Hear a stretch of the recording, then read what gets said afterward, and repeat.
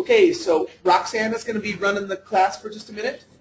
Please continue to keep chiming in if you have questions or comments or like, hey, what about this or whatever. But basically, so I'll just say this real quick. Roxanne, just choked on my cough drop, right?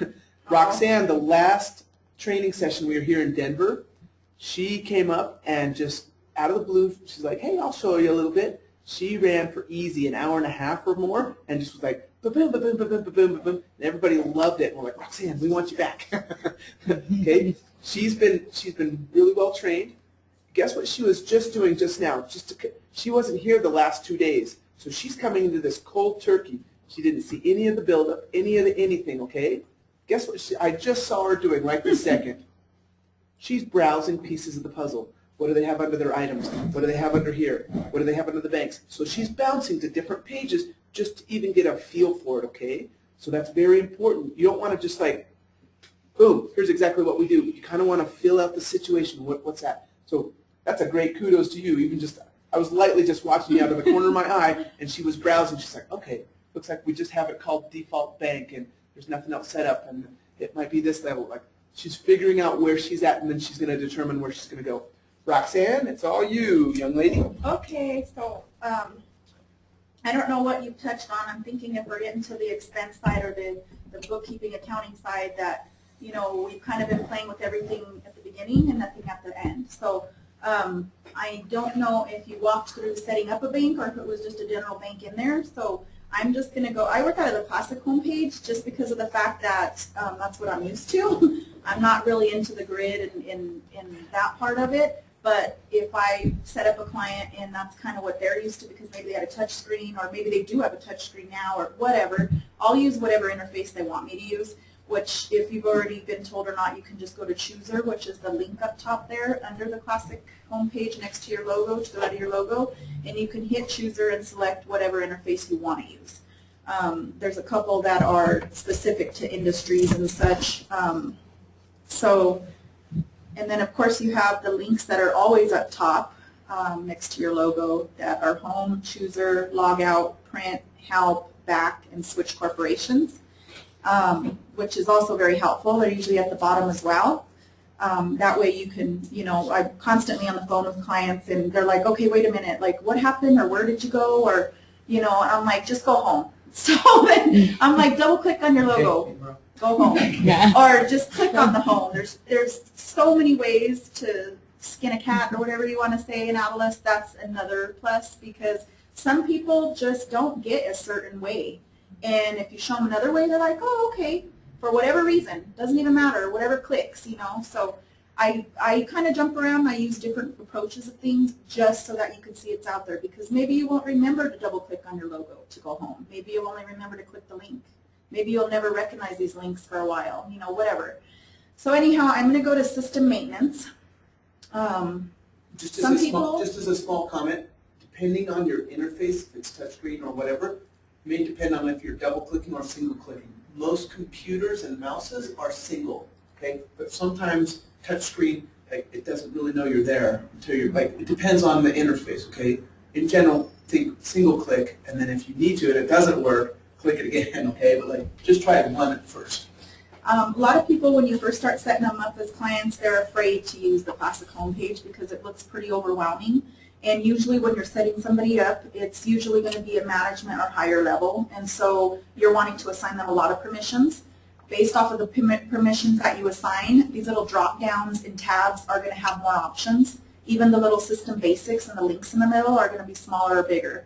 So it looks to me like there's probably every permission in here because all these options and drop downs are here.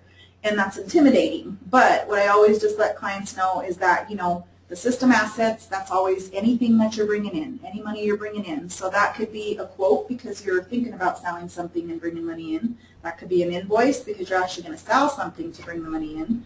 You could be building a recipe to create a product to put something out that you're going to bring money in. Everything coming in, a deposit.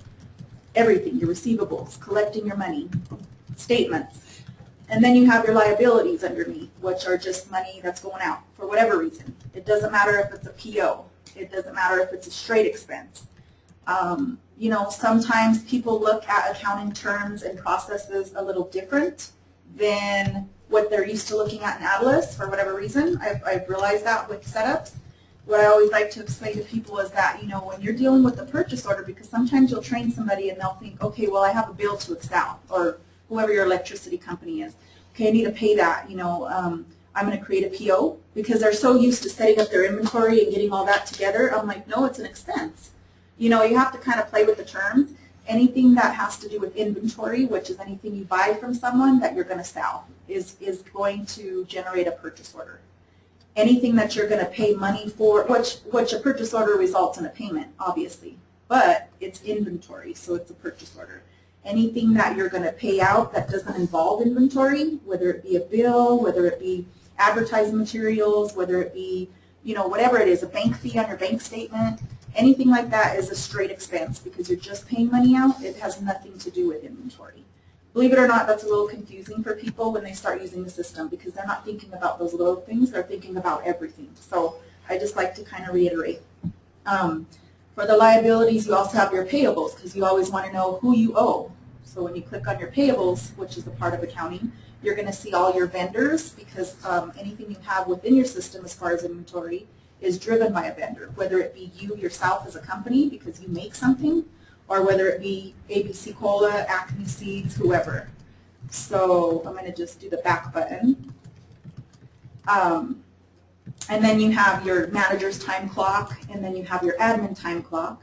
The manager's time clock you may give permissions for to your manager because they're going to go ahead and look at the time, make a couple adjustments for the time for your employees if they're using the system to clock in and out, but they're not going to actually be able to roll it over to payroll and pay them. The admin time clock, that's going to allow you to make any changes, and then it's going to allow you to connect and do the payroll piece. And then, of course, you have your payroll homepage, which you can set up and utilize, or you can just leave it there. That's one of the things I love about Adilas is that you are given the platform to use it however you like, with the exception being the web interface, things like that, the web. But you can use all of it or none of it. You know, you can get it for just the sales side and do all your back-end accounting in another system. That's entirely up to you. Or you can use the system for what it's worth and keep it all together and, you know, not have to do two systems and double work.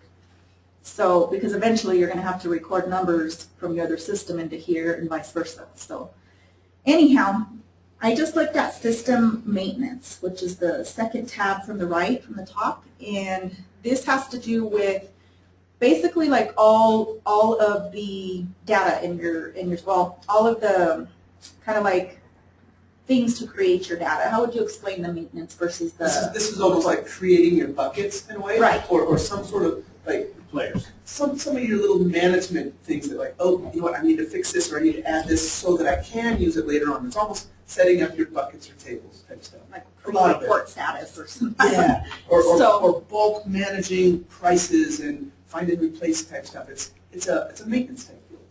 So I'm coming here because you know, first of all, you have the customer homepage, which you guys have probably worked in to build your customers.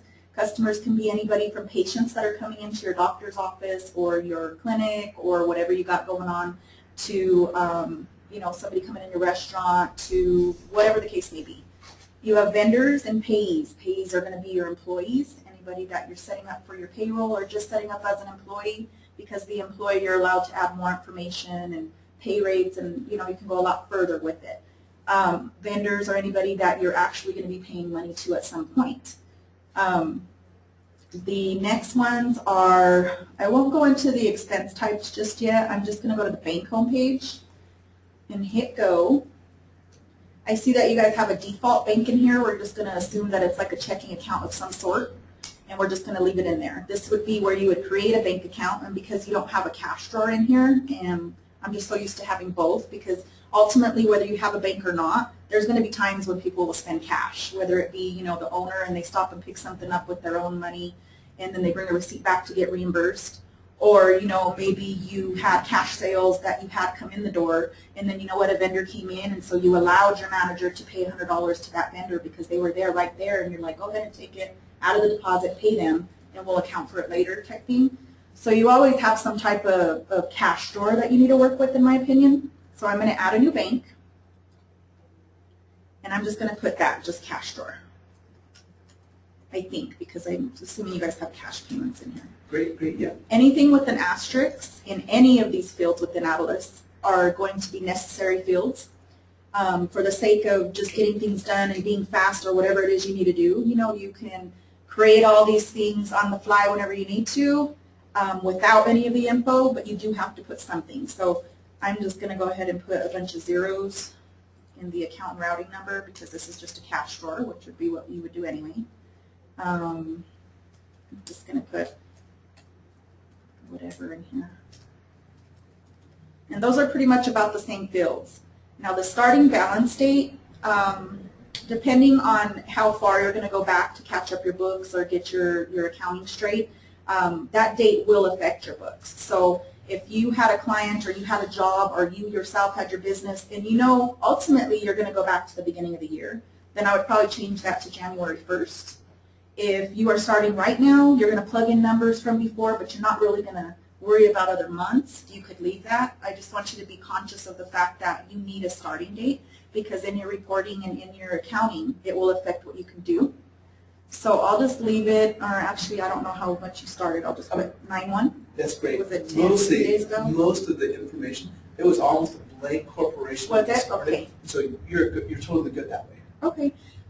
This is another field for an asterisk. If you had a check, starting check number, you could really put that in there.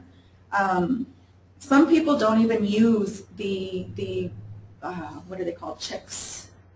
What are they called? Pre-printed checks. Pre-printed checks. You can actually purchase the pre-printed checks to use them within Adilas. There's no separate equipment or software things. You know, of course, you can just hook it up like you normally would, feed the checks in your printer, and you can actually check this box for the check type to say that you're going to be using, you know, the checks on the top or whatnot. Most people don't use those in the beginning, so you always just select handwritten because they will be having checks and so on coming through. Being this is the cash drawer, I mean, I'll just do handwritten to have something there. Do you have to check that for a cash drawer? You have to have some sort of check type. Okay. And So usually what ends up happening is like, she's saying that most people start at a handwritten level. It depends on the business. If the business is already established, they may already have checks from QuickBooks or checks from other, or that they already bought. No problem. We play along. We actually allow you to go back and set that up later if you need to. You can move the fields around so that whatever check you have, we'll play with it and kind of match up to your fields. It's kind of neat. Maybe she could just, as you move along, one up or yeah, you have a printer, but I mean, you can just show you how you manipulate. I've got blank checks right up here. Okay. I figured we were going to be playing. I wasn't sure, but it doesn't have to be necessarily on this cash bank. Our other one, I saw a button on the other bank, on the default bank, that said set up checks. Basically, it takes you to a little flash widget that says it allows you to move the fields around. I like Okay, so I'm just going to add it because it's already active. This is also the part where you would go within the bank itself. Let me go ahead and add the bank. I just want to show you once you add it, now you have two banks here, the cash drawer and the default. Later on down the road, say you close this bank account, maybe it was Wells Fargo.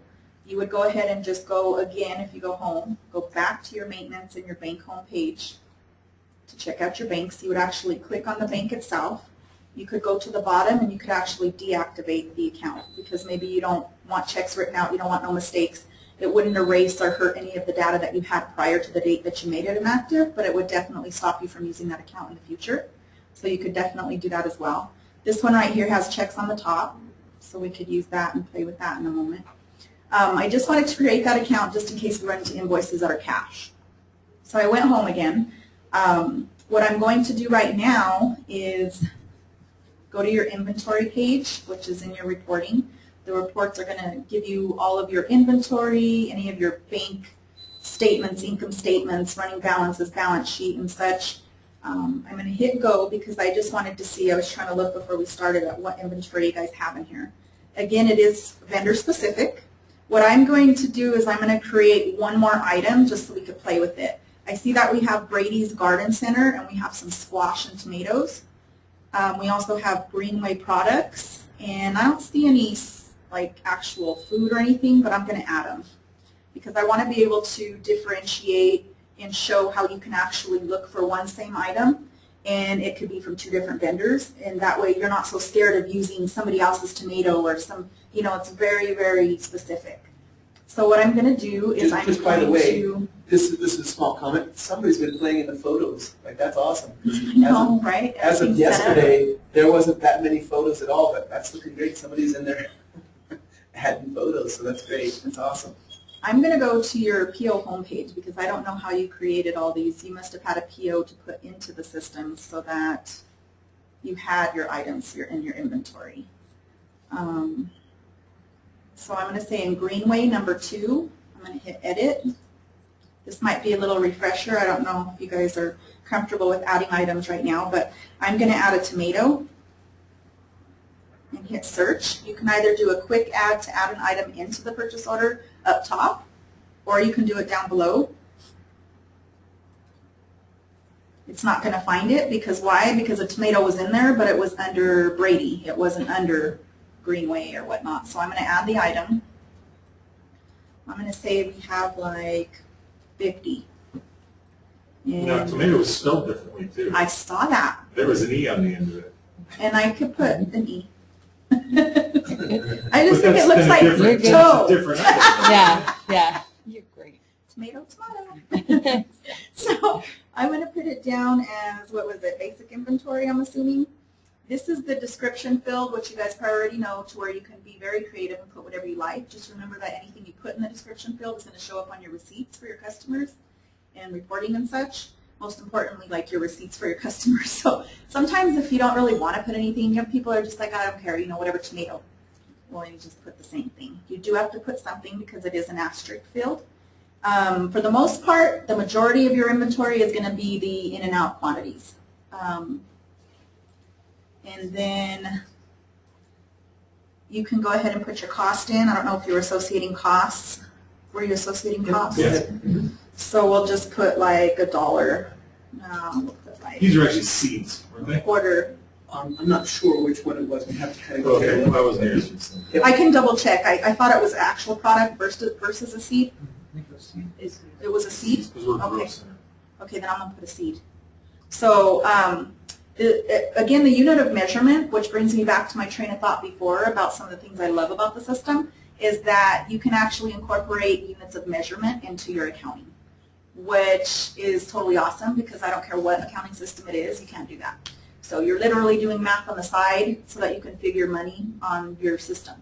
That is like huge in my world. And so, you know, I obviously haven't had to use like meters, centimeters, and all this stuff, but even for my personal business, I can use hours, I can use minutes, you know, for consulting. You know, some of my clients, I can use grams. You know, whatever it is I need to use, I can use each because it's each item. I mean, it's awesome that you can even utilize that. So I'm going to leave it as each, and that is an asterisk field. We're going to say that we sell it for the seeds. What are we selling them for? What do you want me to put here? I thought we had to mark up at a percentage. Currently, the use markup says we're going to calculate it on the fly, so it looks like it's going to be for 55 cents right now. Is that a 55 or 65? I can't tell. 65? 65. Okay. So should I put a lower, should I No, just don't worry about the cost? You're fine. You're totally fine. We'll just let it calculate it on the fly. That's fine. Okay, so Either way, basically, there's a switch there. You can switch, flip-flop. okay, so do I need to put a price in there? No, you're good. Okay, Totally it'll just calculate it. And then this is where you can select the default category where the asterisk is, of whether you're going to tax this item or not. You know, for me, myself, I'm a consultant, so I deal with my time. I don't deal with like anything. I don't sell inventory to anybody. I don't sell items. So I always select labor. So when I create my purchase order and to put my time in that I can put for my different clients, it's always labor to me because, you know, it's not a taxable item. So this is going to be taxable. If you had a barcode set up or if you wanted to establish a barcode, you would just click here. It has a system that will automatically assign a barcode for you, or you can put a number or whatever you're wanting it to be, letters, whatever, in here so that it could do the same. And then you could actually have your barcode machine that will print them out, and you can label all your product, whatever you want to do. It also goes into RFID tagging if you're working with gardens and plants and such. You could go that deep too, or you don't have to. None of these have asterisks, so if you leave them blank, you're fine. I'm just going to add that item in here, and then I'm going to right-click on my logo because that'll allow me to open up another tab, which you've also probably seen. I don't want to lose where I'm at, so I'm just doing that for the simple fact of going back and forth. I wanted to see if that tomato was, you probably know more than I do, but because you guys set this stuff up, but I'm going to go into all and I'm going to find that other tomato for Brady's. And I'm going to go to edit. It looks like it was a plant. It was under So it's a plant. Okay, so it's a plant. Alrighty. So now I'm going to go back to my other tab. And then I'm going to go to my tomato. And I'm clicking on the name of it because I want to be able to go into the item. You got to be very careful with changing anything about an inventory item within a purchase order, because when you click on the item and change it within that purchase order, it's only going to change it within that purchase order. It's not going to change it within any other things that you did. Most of the changes that you make to inventory, you're going to want to go to your inventory homepage and make the changes to the item there. But just keep in mind. It's kind of the master item, okay? So the PO, we're going to use it over and over and over and over and over again, okay? But it has to pull it from a master item. We want to go to the master item. So the reason why I said that is because, okay, maybe you had a couple invoices prior to me coming here today. Maybe you sold some things yesterday and you sold a tomato. And now I'm going into the tomato and I'm changing something. Well, you want to always make sure that within those invoices, the tomato that I changed reflected in them.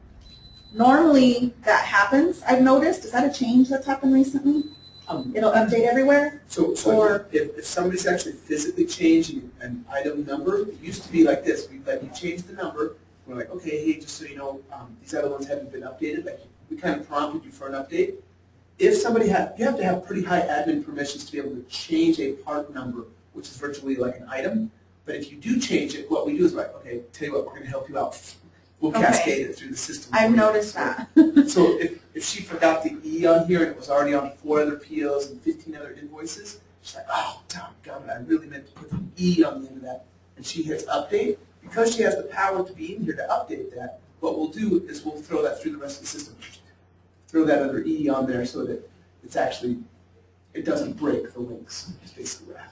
Okay, so I basically just added that. If you go back to your inventory homepage, I just want to show you, I added in the tomato, and I did put it as a plant because I want there to be the Brady's Garden Center tomato, and I also want there to be the Greenway Products tomato. That's all I was doing there. We're going to look at your invoice homepage. I just want to check it out. I didn't get a chance to check that out. You guys have quite a few invoices here. Just so you know, when you have the flags right here in the middle of your screen, sometimes you have unhappy faces, I think, even in accounting. Right. So if you scroll down to the bottom of the page, it's actually a legend. The flag says, I still have something that's partially on account, either some sort of a partial payment or something. It's what is still outstanding, okay? And if you do have an unhappy face, then you technically have a disconnect, okay? Okay. So, this one is because it's on account. Nobody ever paid for that. Anyhow, I'm going to go ahead and create an invoice for the sake of creating one with different items. So you can either go to the Start a New Cart or Quick Cart, you know, however you access your invoices. Some people have buttons set up. They can create favorites that, you know, instead of popping up and looking at all your inventory items, you can actually have a button that says food, you can have a button that says seeds, you can have a button that says plants, you know, because maybe you have like 1,000 vendors, you know, and you buy stuff from all kinds of people. Well, you can actually click on a button, which we could even create a couple if you wanted, to where you could say, okay, I want to look at all your plants, see who we have plants from. Click on the plants button, and then you'll be able to say, okay, well, I have 10 different plants from people. Which plants am I looking for here? I guess I can go ahead and do Start a New Cart. I'm going to select my type, which is just going to be a customer invoice. And I always tell people, anybody that shopped online could definitely do sales in Adilas. It doesn't take much training. It's more of the building the products and inventory in the system. You can go ahead and choose your customer. When you have the initial setup for an invoice, you always have to say, okay, well, who is the customer? Where was the location that this sale was done? Okay, headquarters. What if I had a warehouse, you know, and maybe I was transferring product from my warehouse to my store? Okay, well, it could say warehouse here. you know, whatever the situation may be. Maybe you have 4 locations. I mean, whatever it is, it'll specify where the sale is taking place. You can also select a salesperson and another salesperson. You can leave the drop down to where you don't have another salesperson if you like, or you can have somebody specific here as well. The date. Sometimes you have to be really careful if you're adding old invoices into the system. Maybe, you know, you're doing some backlog or, you know, catch up or something, and maybe you're switching over systems. Just be real mindful that whatever date is here is the date that the system thinks the sale took place. So if you're doing something old, it's going to be changed right there in that date field. This right here is a drop down because even within an invoice later on, you can change. Okay, you know what? It actually wasn't a customer invoice. It was actually a transfer because, you know, I just transferred product from my warehouse to my store. So you can even change that after the fact. That's another thing I love about the system is that, you know, you're not stuck. You can create something and you can change anything, almost anything about it later. I'm going to choose the customer and I'm going to say, I saw Brandon, and I'm going to assign him to my cart. And Brandon is going to buy some stuff. He's going to buy tomatoes. Okay, so for your salespeople in there, you know, a lot of people are real nervous because they're like, well, I buy these tomatoes from like 10 different people. How are my people going to know where to get it or what to do or blah, blah, blah. So I didn't realize that there was actually 2 vendors. Now there's 3, which is fine because I'm going to buy like So those are seeds. I'm looking at 50 the category. seeds. Oh, those are seeds. These are plants. Oh, okay. Yep. Well, then you know what? I don't want to be buying the plants from everybody forever because it's just, you know, I want to start doing my own thing. So I'm going to buy like actually 100 seeds. And I'm going to add those to my cart from Acme. And I'm going to add, for the time being, because again, you know, I don't, and that's another thing. You can put in any letters. You can put the letter T. It's going to pull up anything with a T. And that's anywhere in the item. It doesn't matter if it's in the category, in the description, in the vendor, and it doesn't even matter. Which is actually awesome because you don't have to be specific, and if there was a typo or something when you entered an item, you don't have to worry about, okay, this is how they did it, and they spelled it this way. So I'm going to put in my tomato, and I'm actually going to get some plants. I'm going to get Just so you know, you 5. can do multiple ones if you want. All you have to do is just put numbers and numbers, and the system will loop over the thing and say, which one had a valid number? Add it, add it, add it. Like, if you wanted to, you could potentially just pop through it. Okay, so I got 2 from the 2-inch Lemon Boy ones, and I got 5 plants of just the tomato one from the Greenway products. And I'm going to go ahead and leave them taxable. If you wanted to make them non-taxable for whatever reason, maybe, you know, some items were not taxable, you could actually change it within your invoice itself and put, oh, actually, you know what? You can put with tax included if you like to. Sometimes people want to include their tax in their product, and they want to say, okay, you're going to buy these plants, but it's going to be $30 with tax. You know, you don't have to actually sit there and figure it out and then plug that number in or do the math in your head. You can actually do it right there. Update your cart. You always want to update your cart for that specific line item. So what it does, with tax included, it's a one-time deal. Oh, it calculates it already did and then it. it flips it to taxable. But basically, can you see how your extended value is actually lowering? It was 150. Mm-hmm. She's done it backed out, backed out, backed out. Like, if you did it again, watch this. Like, go ahead and hit with tax included. I want to show you that it's actually doing some math, okay? You're technically just wiping yourself down, down, down, down, down. Go ahead and say, update cart again. Watch this. So the extended was 130. Scroll down. Okay, so it's actually backing out the tax and saying, okay, cool, I'm now normal taxable, but I've already figured it into whatever the total was. And so be careful there, just as a See, caution. it won't go back to the 150, even to go back to the taxable. So these are the items I'm going to buy. I'm just going to check out. I want to create a deposit.